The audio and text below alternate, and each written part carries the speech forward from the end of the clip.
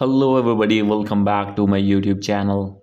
So guys, in this video I'm going to show you how to disable sensitive content on Telegram in iPhone. So guys, if you are using iPhone or other iOS device and want to disable sensitive content, I'll help you how to do this. So let's get started without wasting any time. First of all guys, you have to open your settings here, and guys now you need to scroll down. Here is the option of privacy and security. You have to click on this one and you need to scroll it down. From here you will see the option of disable or enable sensitive content. So guys, here you can see there is not any option to disable your sensitive content. No need to worry, you have to go back on your home screen, and guys after this you have to open an internet browser on your iOS device. Now I'm going to open here Safari browser, and guys in this browser you have to search web.telegram.org.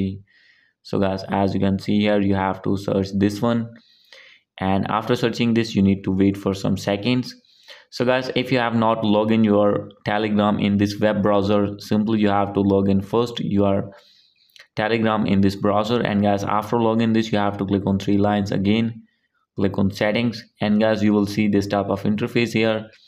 So guys, from here you will see the option of privacy and security, and guys below you will see the option of disable sensitive content. So here is no option because I have not received any sensitive content. So guys, if you have received or if you have joined any channel, you will see here the option of disable sensitive content.